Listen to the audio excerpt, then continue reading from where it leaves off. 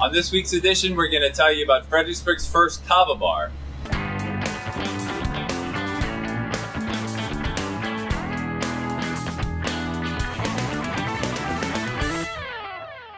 We're here today with Christopher Johnson, who is the owner of the Flipside Lounge, which is a new business that opened at 1000 Charles Street on the lower level of the Old Town Butcher Shop.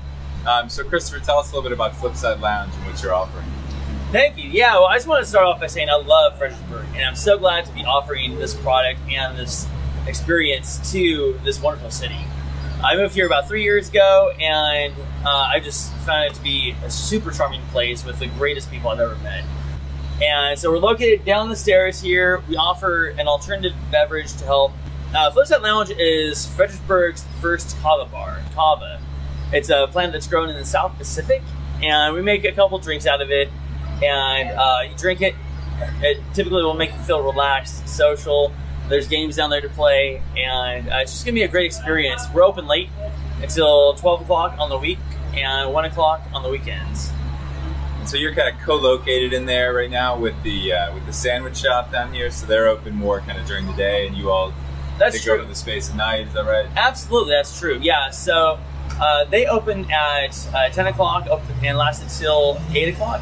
I pick up at 4 o'clock, and we share for a couple hours, and then I'll last until, like I said, 12 o'clock, 1 o'clock, and so we get to share the experience. I get to offer their wonderful products here, as well as sliders all night long, in case people get hungry. And so it's great for the commuters coming back from DC or wherever they're coming from, getting off work, and they can come down here, take a load off, get something great to eat. 3, 2, 1, boola! So Kava bars are becoming increasingly popular. I think you were saying that you're the second in Virginia, is that right? That's right, yeah. So a lot of people haven't heard of it, but that's not to say that it's not an up-and-coming product that is really getting a lot of publicity and picking up a lot of steam around. California, which is where I found it, Florida, it's really big, and up in New York, but there's at least 3 in North Carolina, and so it's just something because there's definitely a market out there for people that get off work.